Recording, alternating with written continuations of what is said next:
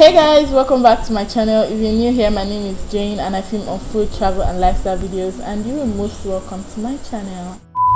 Wait, are you recording? Okay. You're there. Oh my goodness.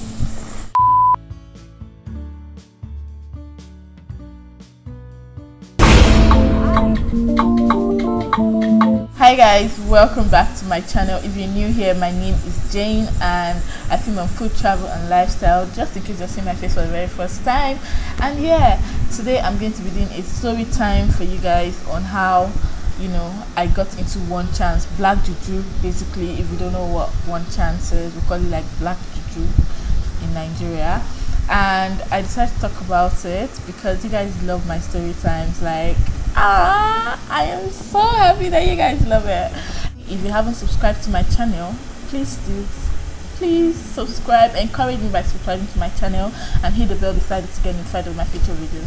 So yeah, today we're going to talk about the black juju, how it happened. Today, do me like this, or how did it happen? You guys, I've experienced black juju twice, but I'm going to be sharing just this particular one because the other one that I experienced is quite a little bit private. It's not private, but then I just don't want to talk about it. So let me just tell you guys what happened in this particular one. So this was around 3 p.m. No, it was around 3:30 p.m. in the afternoon, and then my brother had called in because he used to school in Lagos. So he had called in and he's like, oh, he needed 10k urgently, 10k naira. Like, it was so urgent that if you don't send it right now, blah blah blah. To be honest, I don't know what he needed the money for or what the money was for. But then my mom just randomly called me and she's like, ma. If you don't know, my mom is called ma. So she's like, ma, please hurry up, go and send this 10,000 naira to my brother. And I'm like, okay, send me the account number and everything. And then I left the house. This was happening like around 3:30, 3:45. The bank closes by 4 p.m. My house is not so far from the bank. It's about 20 minutes walk, give or take. So okay, now this is it. In my estate where I live, everybody knows I don't talk to people. In fact, they see me as that proud girl, that kind of thing. I don't talk to people. I don't date people in my area. I am very, very reserved. Okay. That word reserved, maybe to them. I'm actually reserved a little bit.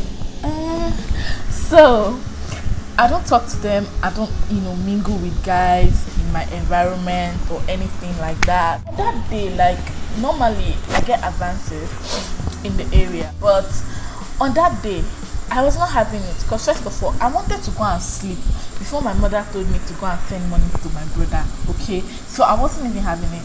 So I wore this tight jean, trousers. I had my BlackBerry Z10, I think. Yeah, I had my BlackBerry Z10 in my hand. Was it Z10 I was using at that time? No, I wasn't using Z10 yet. I was using one Techno phone like that. Yeah. So I had my Techno phone in my hand. I put the 10,000 naira that my mom gave me in my right pocket, and I put my other small phone. In Nigeria, and you already know this, you always have two phones, your browsing phone and your Nokia touch phone. So because of power failure and all of those things, so I had my Nokia phone in my left pocket, and I wore this very tight jean, guys. When I mean very tight, like as I was walking, the money was choking my skin, my phone was choking my skin. So there is no how something will lose and I will not feel it. So I was just walking judging on my own, and I know for sure that I did not open my mouth and greet any single person from the time that I left my mother's site till when the incident happened. I did not say hello to anybody or good afternoon to anybody. I was walking on my own. So now this is what happened.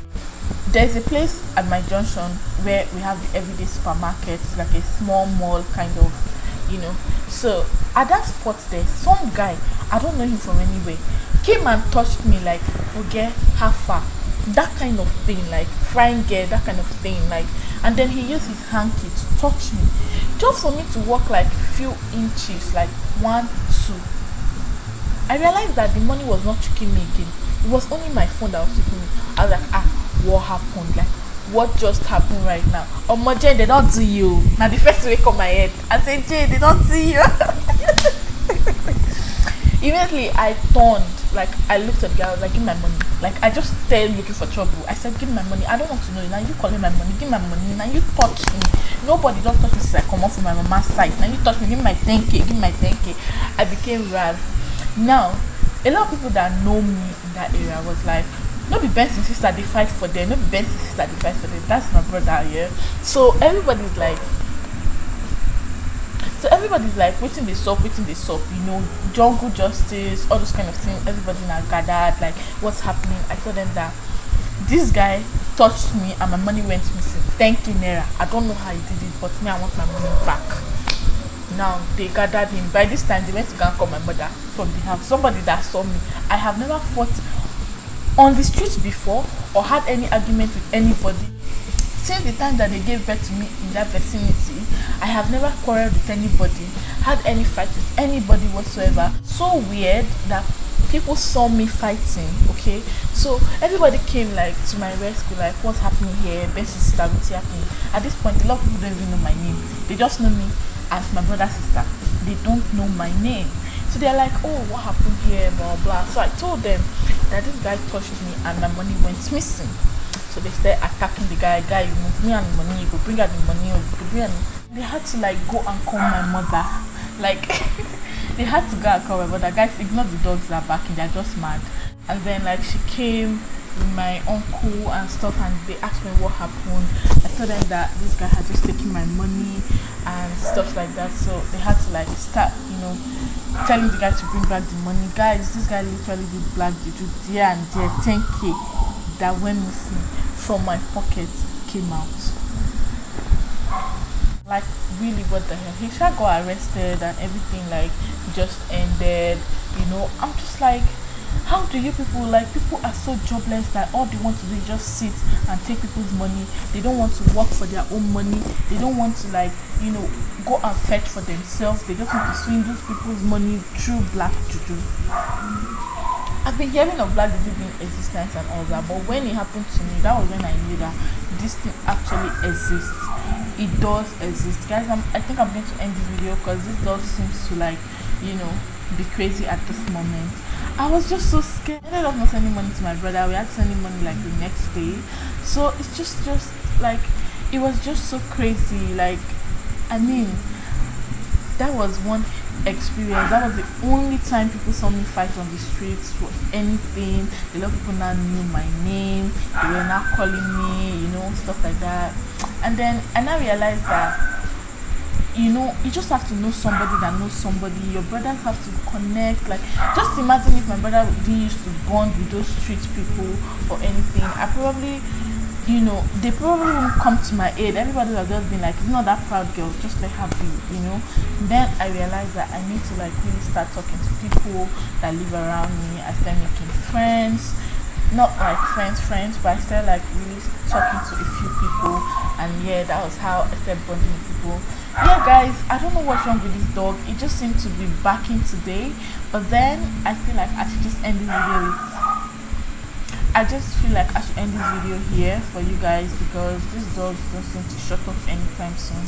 Thank you guys so much for hanging out with me. I'm sorry about the dogs. Please forgive me. Forgive me. And I'll see you guys in my next video. Until then, bye.